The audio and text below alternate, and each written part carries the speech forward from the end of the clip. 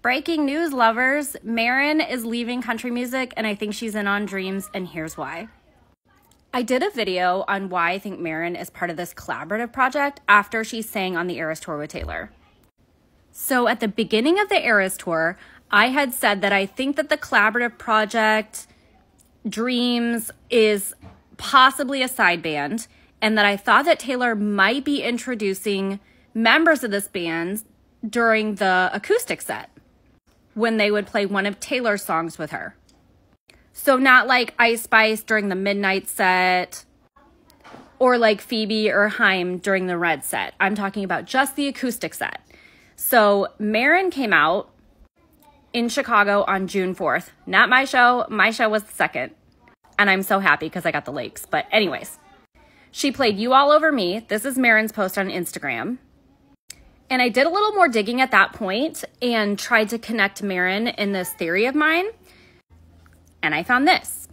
Maren and Marcus Mumford, who also came out with Taylor in Vegas, recorded a song together called Honeycomb, in which Marcus wrote, for Daisy Jones and the Six. So at the time I was kind of like, that's an odd link. Okay, Maren, Marcus in the studio. So I did a little more digging and had said in that video that Maren was in the studio all summer with Jack. Well, who else was in the studio all summer, Electric Lady, with Jack? Taylor. This is from the same post, Summer in the City, and it has a bunch of Polaroids. Check it out on Instagram. So you cannot tell me that whether or not Maren was in the studio recording new music with Jack, that she did not run into Taylor this summer.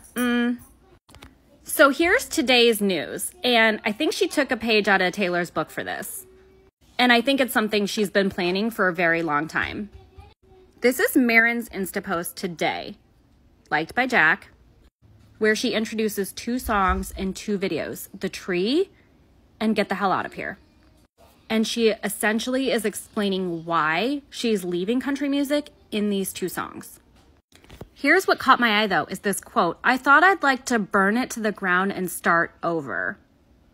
Okay, who else is burning something to the ground on tour and starting over, essentially, with her re-records?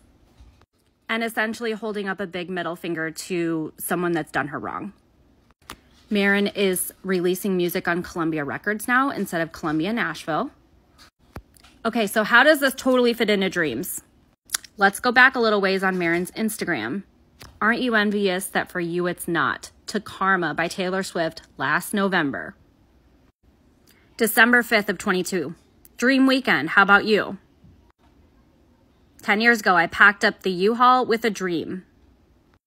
This one's my favorite. She has orange nails here. You just can't see because I had to cut it off to show you guys the date. But 1/13, January 13th. Watch me fulfill a decade-long dream. I'm sorry, the way these people that I think are involved with the Dreams Project, is what I'm calling it now, are using the word dream no, normal people just do not do that in all these posts like this. It's definitely an egg. February 6th, reality dream dress. We're going to go full on Delulu clown now. February 17th, London Calling, I'm answering. The phone thing.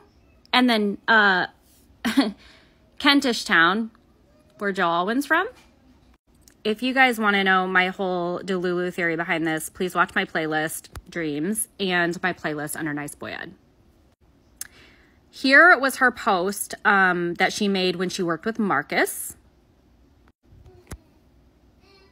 Dream. So whether Maren's a part of this or not, I don't know. Either way, I am so proud of her for doing what she believes in, and she's a badass. What do you guys think?